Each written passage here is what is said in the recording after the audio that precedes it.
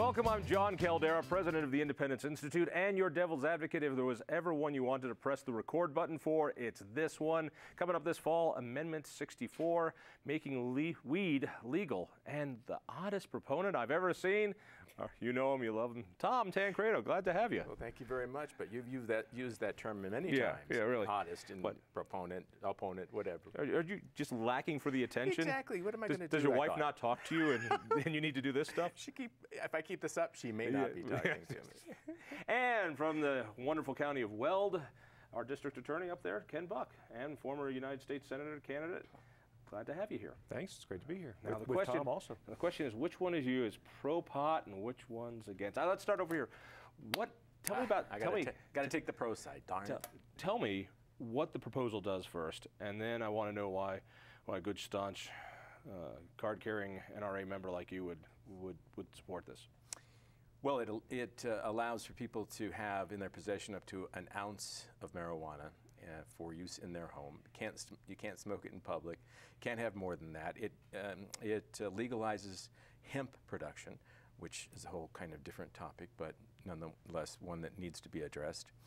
And really, that's kind of the basic idea here, is to move it closer and closer to legalization generally, because it's the war on drugs, certainly the war on marijuana, has failed miserably. We are spending literally hundreds of billions of dollars, have spent hundreds of billions of dollars, thousands of lives, of course, it's cost, both in Mexico and in the United States. But more than that, John, from my point of view, and why I am supporting more than that, Tom Tancredo cannot get good weed anymore, and if we don't, if we don't make some quality control measure here, No, I believe this or not, I have never smoked a joint in my life. And, really? And I went to school in the late '60s in college. Go to the DA's evidence locker. Don't worry, Ken's got some. I think he's been using it himself. It's been missing. I don't know where it's going. We needed another rumor. So it'll get you a whole other set of voters. Take two. As a law and order kind of guy, and you're a law and order kind of guy, what about this in general? Before we get into the proposal itself and the nuts and bolts, in general, why is this a big issue for you? Because it goes to exactly why I'm a conservative and why I have fought for years for the idea that the government has absolutely no right to tell me things like what I can ingest, how many ounces of Pepsi-Cola I can drink, what I can eat, and a variety of other things that has absolutely nothing to do with the government role. If you consider the government role to be simply the defense of property and innocent life, the Constitution is very clear. It is a restraining document, and it says, here's what you can do. But mostly it says, well, here's what you can't do, government. And in no way should the government be involved with these kinds of decisions. I stand with Milton Friedman, William F. Buckley, Sarah Palin, Pat Robertson, and a whole host of other conservatives who have said the government doesn't have a role to play here. Bring it over here to the Dean Wormer of the pot movement. So I know you're a strong law and order guy. You're the guy who takes people who break these drug laws and you punish them. Why is this important to you? Let's just talk about the general concept before we get into 64. If weed was legalized, if marijuana was more like alcohol, wouldn't your job be easier in that it would be out in the open, it would be legal, you wouldn't have to put your resources into busting guys with less than an ounce of marijuana, and you could focus on bigger, badder things? John, let me first comment. The idea that an ounce will be legal sounds innocuous. An ounce is 60 joints. It's 8 pans of brownies. It's not a small amount of marijuana. A heavy user would go through 20 joints a month. So it's 3 months of marijuana that would be in someone's possession. Serious issue. as a strong law enforcement guy, I'll tell you right now, drugs are at the bottom line of 80–90% of the crime that we see in our country. About 45 to 50% of the people that are arrested in the United States test positive for marijuana. An even higher percentage, around 65%, test positive for some drug at the time they're arrested. I used to be in the music industry. The percentages were much higher. I believe it. I believe it, and maybe that's part of the creativity factor. But you're asking why I feel so strongly. I feel so strongly because I see so much drug use with criminals, and I think this would increase the amount of drug use. Well, let me push this for a second. I look at smoking, and it wasn't too long ago in our lifetimes where most of Americans smoked cigarettes legally, cheaply, and they weren't turned illegal. There was a campaign to educate, and now about 20% of Americans and falling smoke. I mean, it is going down and down and down and down. Why wouldn't marijuana use be the same? Hard alcohol, it's the same thing. Hard alcohol use goes down and down and down as we get older and wiser, and people seem to get the information. Wouldn't the same thing happen with marijuana as it has with scotch? It would happen if we had an education program, perhaps, if we had an education program and they really let people know the downside of using marijuana. And I don't know if that offends those that, and I'm also offended by the Pepsi-Cola, you know, you can't have more than 16 ounces or whatever Bloomberg said in New York City. But I think the reason that we have less tobacco use now is because we've had a huge campaign. The reason we have less drunk drivers now is because we've had a huge public education campaign. And could something like that work on marijuana? Perhaps, but it doesn't. It wouldn't necessarily need to be legal in order for something like that to work. What do you say to the conservatives? I mean, Tom listed, you know, heroes of mine, Milt Friedman and Buckley. These are hardcore conservatives, even social conservatives. Sarah Palin, Pat Robertson, although whatever Pat Robertson says, you got to take that with a grain of salt. Does that sway you at all? It doesn't. I'll tell you the truth. My friend Tom Tancredo being in favor of it gives me pause. My friend Sean Mitchell being in favor of it gives me pause. The fact that I'm on the same side as the Teachers Union and Governor Hickenlooper and the Denver Post. And the Denver Post. All right. Well, let's stop talking to him for a second. I mean, there's the side of the drug cartels, the nanny staters, and the Denver Post. Well, this seems to transcend then what is traditional left and right, and I'm starting to see more movement on people on the right, and you mentioned several of them, starting to say this is getting ridiculous, and so there's an odd coalition being formed here. But hey, you think he's odd being with the Denver Post? You're with a bunch of stoners right now.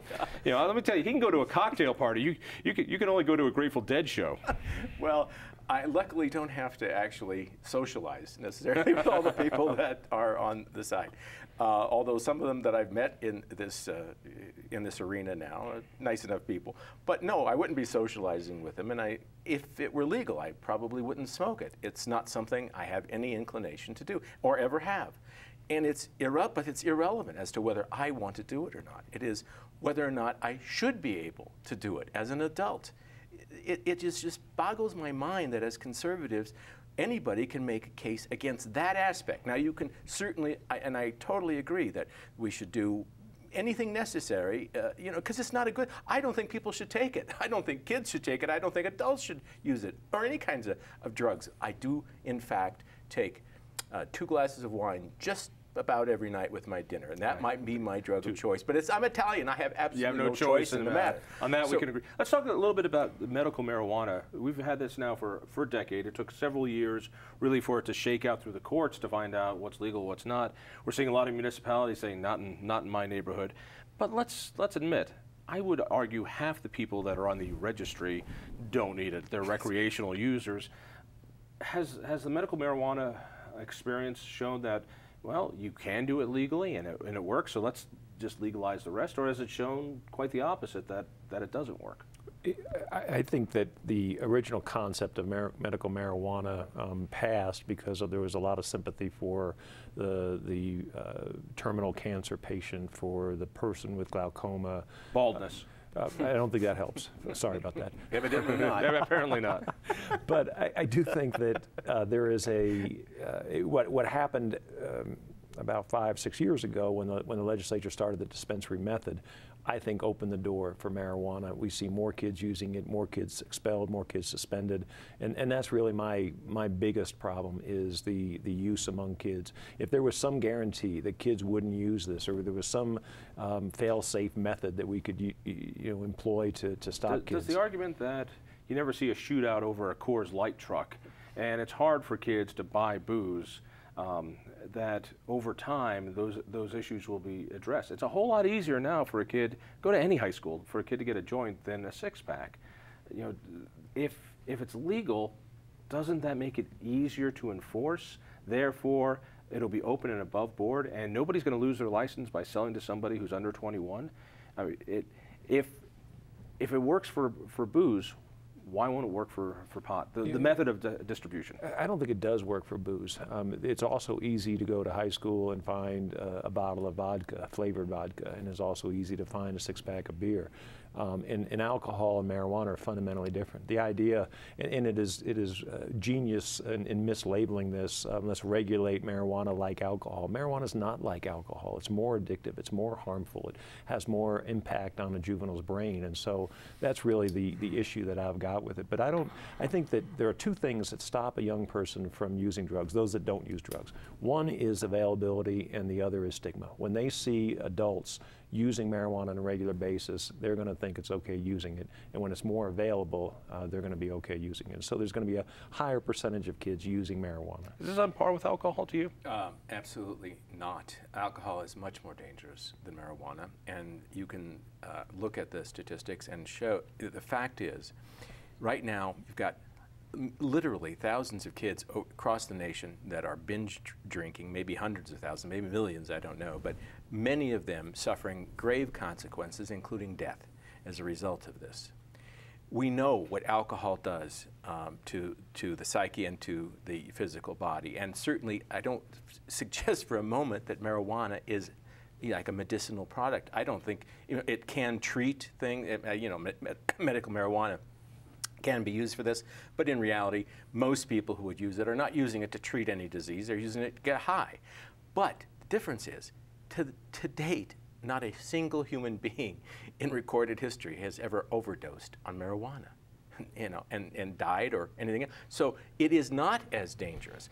And interestingly, fascinatingly, since the medical marijuana thing has passed here in Colorado, since we've had it, according to the CDC, the Center for Disease Control, usage among teenagers in Colorado has gone down 11%. Now, I do not know. I cannot tell you that there is a direct correlation that because we have medical marijuana legal, usage has gone down. All I can tell you is usage has not gone up because we've had it. Let me ask you if... and can I tell you one other thing before I forget? We were doing... Potheads forget a lot. I know, I got to write it down. Yeah. That's why I have the paper. We were down at the Gazette Telegraph down in Colorado Springs doing a editorial board meeting, and one of the individuals there said that they had called Focus on the Family to find out where they were on this, because they were, of course, big opponents the last time. They were opponents of medical marijuana. And they told them, at least this is what we heard, we were told, that indeed they were not going to oppose it this time, and that the reason that they were not opposing it, that Focus on the Family was not opposing it, is because everything they predicted about medical marijuana turned out not to be true. Tell me a little bit about, if marijuana is okay, well, then comes the next question. Sure. So if that's okay, and you said you don't want the government telling you how big your sodas need to be and what to put in your body, you know the question. Sure. Not only is it claimed that this is a gateway drug that gets you into higher stuff, but doesn't the same logic apply to coke, to meth, to everything else? Theoretically, yes, absolutely. If you're going to be truthful about the basis of your objection to, in terms of the government telling you what to do and what to do to yourself, yes. But the reality is that there is no doubt about it, that there are drugs far more dangerous than marijuana. We are trying to change public policy here, and this issue is just about marijuana, nothing else.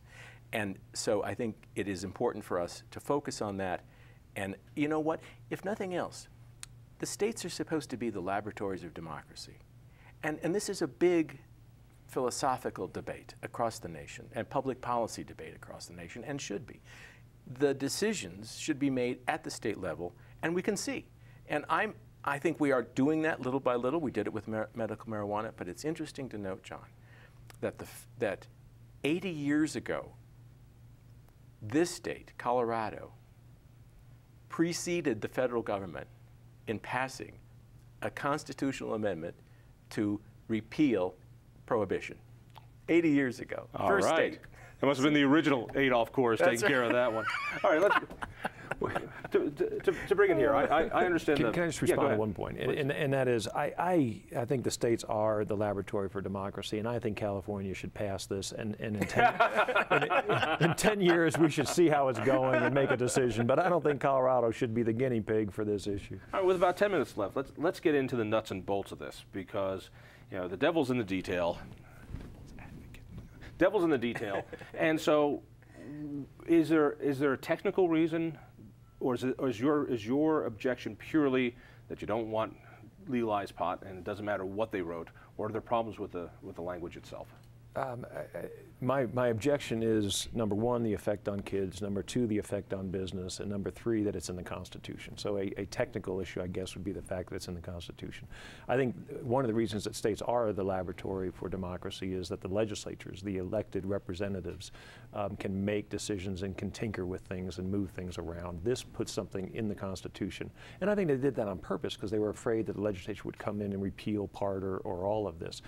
But I think we've got to be realistic. This, as the first state, we're going to learn, if this passes, we're going to learn a lot, and we're going to learn a lot very quickly, and we're not going to be able to go back to the voters in time and try to make a constitutional amendment to take care of that. It's just it is a bad way to legislate. You say it's bad for the kids. I understand your argument there. You say it's bad for business. I'm missing that one. Wouldn't this be great for business? Not only would you have a new industry that's paying taxes, and I keep hearing we don't have enough tax money, but wouldn't it spring a new industry, new commerce? Wouldn't there be tourism that comes in here for people who for all the right reasons? For all the right reasons. Well, there's enrollment at CU would go up. Trust me, there's plenty at CU. My alma mater, it was a medical marijuana dispensary before medical marijuana. How is it bad for business? Well, it's bad for business in two ways. One, our brand. If a business is leaving bankrupt California and is trying to decide to come to Texas or Colorado, Texas is immediately going to talk about Colorado's brand as Rocky Mountain High. We are not going to have the same image that we have now, which is a healthy, well-educated state. And the second way it's bad for businesses, there is so much uncertainty about the law of employer relations that will come out of this, that I think we are going to see lawyers benefit far greater than schools or others from this becoming legal. Why put it in the Constitution? What you said was, I understand where you're going, and what you said was, I think, accurate, or I think what Ken said about why, I think was accurate. I'm sure that the authors of this, which I was not, nobody asked me to participate in the development of this. You're just the showgirl. You're Vanna White for this. Push me out. The eye candy. Yeah, eye candy. No, listen, what I was going to say is, I was agreeing with you. I was saying that I think he's right. I think it was because they didn't want legislature to tinker with it. It does make it very rigid, though. It does. But then the next thing you brought up, the issue of businesses and all of the conflicts in terms of that might arise with people smoking dope. It's important that it is in the Constitution because there's a provision, a very, very clear provision of this that says that no business can be challenged on the basis of the decisions they make with their employees regarding this issue, regarding marijuana. So in other words, if I've got an employee and he's a stoner, I can fire him for being a stoner. Yes. So it's not telling me as a businessman I got to hire somebody, and this is a protected class. Exactly. This is race. It is not. That's one reason why it's good that it is in the Constitution. Bad for business.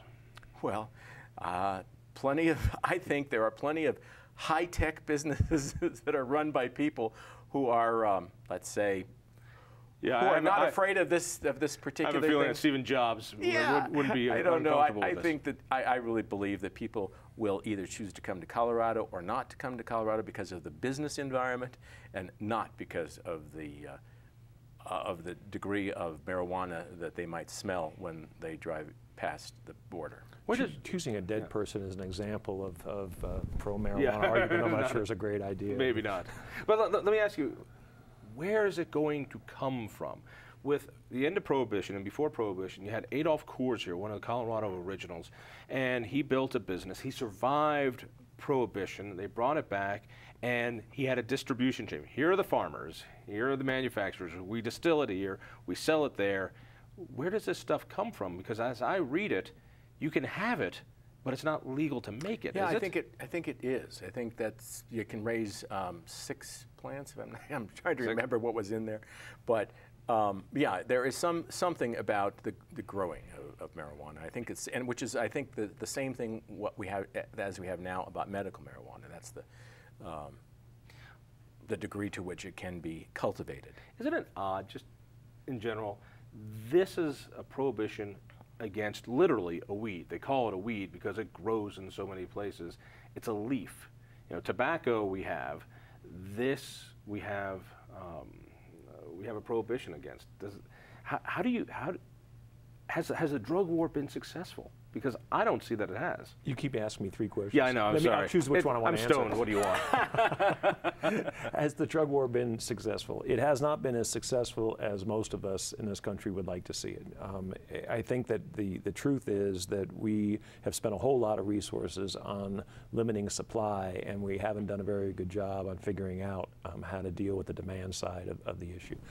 You mentioned that, you know, I'm a prosecutor in northern Colorado, and I put people in prison for using these drugs. I also have a drug court in northern Colorado. I also have an adult diversion program. I also have a number of resources that we use to try to get people off of drugs so they don't commit crimes. So really, I think prosecutors are trying to deal with both sides of this, the enforcement as well as the demand side. If you had your way, would you bring back prohibition? For alcohol? Yeah. No, not at all. Although adults have been able to, still have the same problems for people who are addicted to it. They need treatment for it. Same thing with gambling. This doesn't fall in the same category for you? I think it is. I think there is a way of making marijuana legal that most of us could live with. I don't think this is the way. What would that way be? Well, I don't think it's putting it in the Constitution. I think it is allowing the legislature to try to deal with it in a way that kids don't have more access to it, and adults at a certain age are able to use marijuana. Maybe it's just the fact that medical marijuana is a farce, and it has really become the way for folks. If you don't have the ambition to go to a chiropractor and say you have a bad back and get a card, then you don't really deserve to smoke marijuana. Hey, if you can't go down to the county clerk house, county clerks to get registered, that's why we put people on the street to help you out. There is nothing, absolutely nothing in this amendment, constitutional amendment, that restricts the state legislature from making the most draconian penalties that you can imagine against people selling to kids, against children using. All of that is still completely and totally in the legislature's purview. Nothing in this constitutional amendment prevents it. And I would be for making the strongest laws possible, because when we go back to, I think it was your point about, you know, you don't usually see people standing around a schoolhouse saying, "Come here, little kid, want to buy some beer?" And the reason is because the risk-reward ratio is so bad. Why would you do that? You risk going to prison, where on the other hand you can sell it freely to adults. So there is no benefit to do it that way. Let's take marijuana out of the arena in which now find ourselves. We find it, and that is people pushing it, you know, trying to get kids to use it. I'm not saying that they all go away. I'm just saying I believe it will be easier for us to restrict that ability for kids to get it if we legalize it and, in fact, regulate it. Won't Colorado become a destination place for stoners? Is it going to be the Amsterdam of the United States? I suppose that's possible, but then you go back and how does that fit with the challenge or the objection that it would hurt our economy? Here they all come. All right, we got a couple minutes. They're going to spend money, right? Got a couple minutes left here. If we jump in the future, let's say it's 5 years down the road, this hideous thing passes. What's different in Colorado? I think we have an even worse education system in Colorado, K through 12. That ain't no way, impossible. It's hard to believe, but with higher suspensions, higher expulsions, less motivated kids, we are going to see higher dropout rates. And you talk about businesses being attracted to Colorado, and some business owners enjoying some weed from time to time. They are going to rely on employees to do their work, and if we don't have a job pool here, we're going to have those issues. So I think it primarily affects those kids.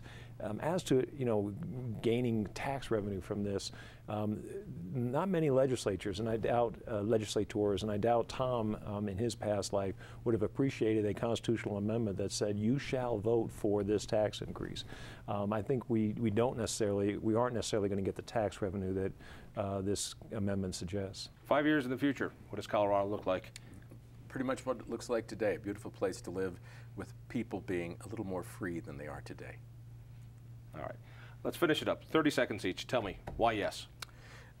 If you really think about what the role of government should be in our lives, and if you think through this thing, not rely on emotion.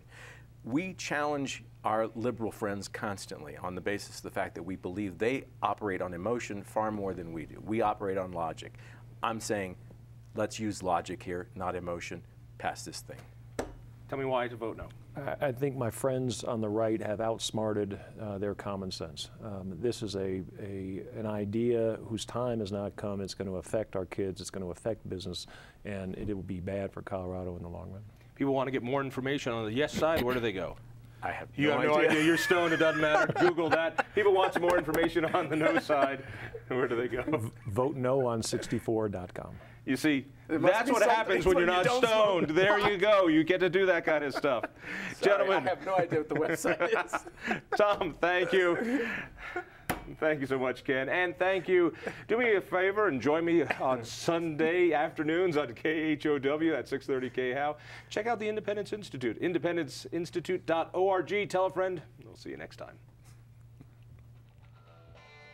I don't.